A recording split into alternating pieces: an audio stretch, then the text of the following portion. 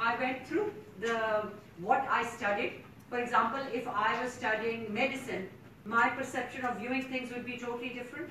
I studied psychology, my view is totally different. Anybody who's in engineering, their perception would be totally different. Why else?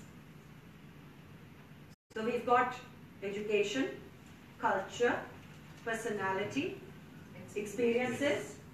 As well as age, right? Experience and age. Of course. Are you saying I'm old? No. Okay, age. With every decade also our perception changes. Imagine yourself 15 years ago. The way you see things today is totally different than how we saw them earlier, right? And one more is your immediate family upbringing as well. Our own family values. So each and everything has an impact on perception. So imagine perception as an invisible glass. Let me take these glasses. Imagine this is perception. So in my perception, it's an invisible glass I'm carrying with me all the time, but because it's always there, I don't know that what all is in there.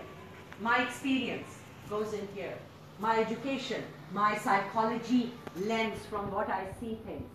My experiences with maybe some nationalities or with people, they come in my perception as well. For example, I had a conflict in my previous job, for example, with a Pakistani. Let's imagine I'm not Pakistani, but I had a bad experience with another Pakistani. So whenever I talk to Pakistanis, I'm going to think that is going to be in my perception from the experiences. Am I right in thinking that all Pakistanis would be like that experience? No, right? But the funny part is I cannot see it because it is in this invisible glass. So whatever comes from the world to me, to my mind, passes through this invisible glass. And whatever I say to the world also passes through this. So all our thoughts are revolved around my perception. For example, my job, I have the worst job in the world, is my perception. Or my manager is the worst, again my perception. If that other glass of my colleague, he might have a total different perception, right? So these are everything, every thought in our mind is through this invisible glass. Another question.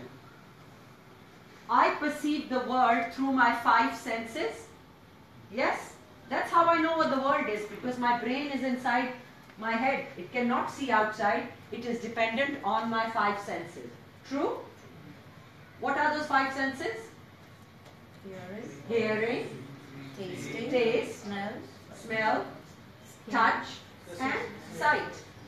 Now please, share with me. Do my 5 senses give me the true picture of reality as it is?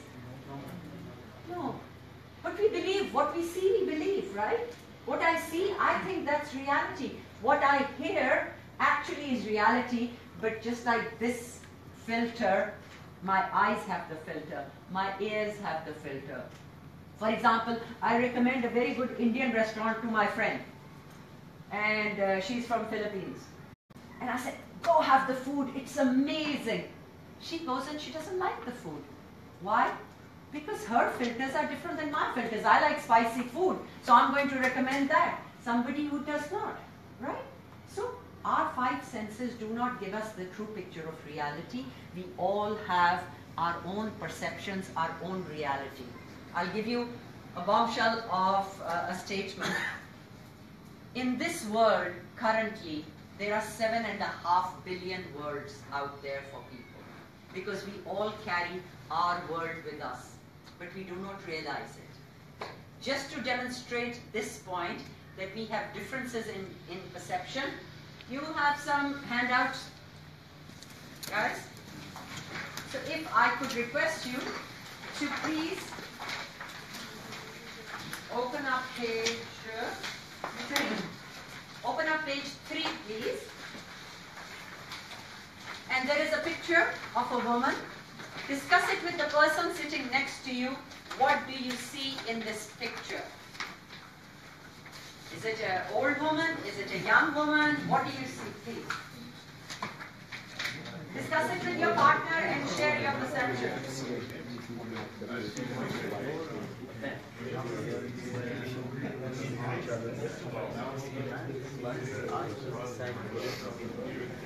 Just the top picture first.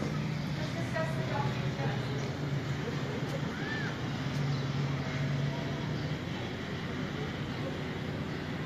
Your partner should see what you see.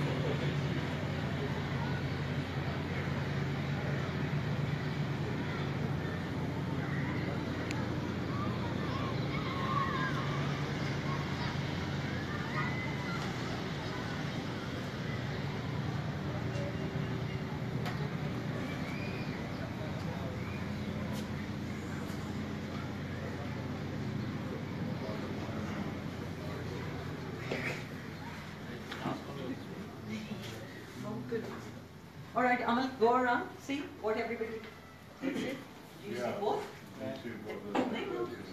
What do you guys, how about you guys? Young and old woman. Young and old, both of them? Young is here, like this. Like this? All this like Old woman? How about what do you think? Oh, I'll come back to you guys. So, I don't get it. hide this nose for 1 second, which is destroying. So now this is a young woman, this is her eye, small nose, and this is her chin. Imagine she's going Brother Abdullah, try to see and show him the young. You see it? Now try to explain it to him as well as to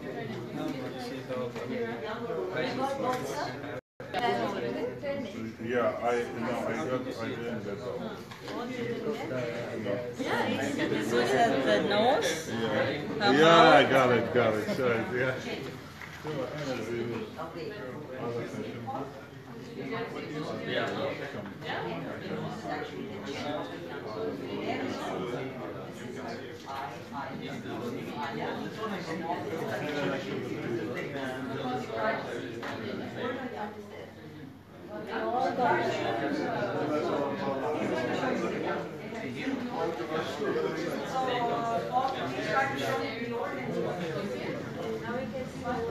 Oh, I love this view, man.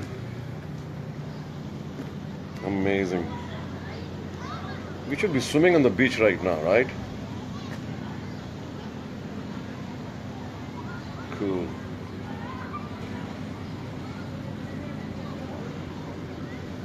It's a nice training room.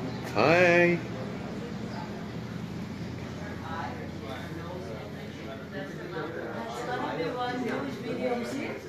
Yeah. This is Facebook Live. Say hi. All right. Good deal. Everybody's saying thumbs up to you guys now. Yeah.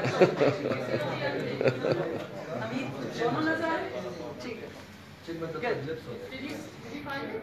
We got both. You showed it to her.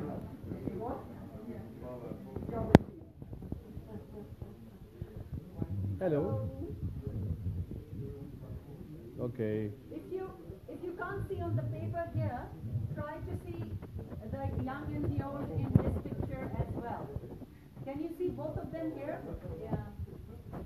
Can you see both of them here? Look at what my daughter is saying. She's saying old and young.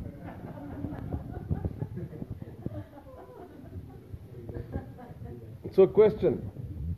When you see the picture for the first time, what comes to your mind? The young lady or the old lady? For you, young? So this also tells you see what you want to see. Somebody Yeah? say what lady? Somebody didn't even see any lady. Somebody say, Who is that? what lady? Who Okay. is that? All right. So when you see the picture for the first time, what comes to your mind? Young lady or old lady? Young? Yeah? Hey, why don't you hold this? There you go. There's just one thing if you... Her and a lot of people there as well. They saw old. I got old. Then I explained a little bit, then I got Tells more about your behavior. young. Do it in detail. So yeah. Then I got the young. So some people said young lady first, some people said old lady first. Who's right and who's wrong? Both right. No, the ones who got the young ones. Because They're you saw young the at young heart. one first. They are young at heart. The other ones are a bit older. No, this is what actually explains the differences in perception, the way we perceive things. So everybody has a right to see what they see differently. So we cannot judge that he's right and I'm right, or he's wrong and I'm right. So this is actually judgments that we all have. Because we never know what angle other people are looking at things from. Sometimes we don't see the angles, but other people see the angles. Sometimes we see the angle, but other people don't see the angles. But everybody has a right to see what they see. With proper communication and coordination, and respect of other people's opinions, we can actually have more mutual consent on agreements on our problems that we are facing with. But problem is that we have small little judgmental minds. As soon as we see somebody else with a difference of opinion, we think this other person is crazy. And because we are in a gossipy culture, we start talking to people, this guy crazy, man. Indians, And he's saying, oh, Pakistanis, Yeah? So, by the way, nationality is one of the first things that people actually attack on without even realizing anything. We all do that unconsciously. And this is also something that we have to unlearn. We have to start respecting people not because of their nationalities, but because of their individualities. Because everybody is a very unique individual. Right? So we have to look beyond this too. So yeah, so perception is what we see and how to have an open mind towards seeing things differently. Never become too judgmental about one thing because you might change your mind. Research tells us that 70% of the decisions we take turn out to be wrong decisions in the long term. This means what we consider right today might not be right after some time. So imagine, ask yourself, is your belief system, your thinking, the same as what it was 10 years ago, or has it changed? It's changed? And 10 years later, do you think it will be the same or it will still change? Of course it will change. So never have any fixed ideas or judgments about anything because you never know as to how you're going to be looking at things from a different angle altogether.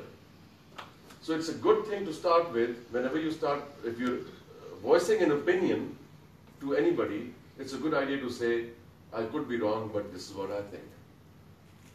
Because you could be wrong.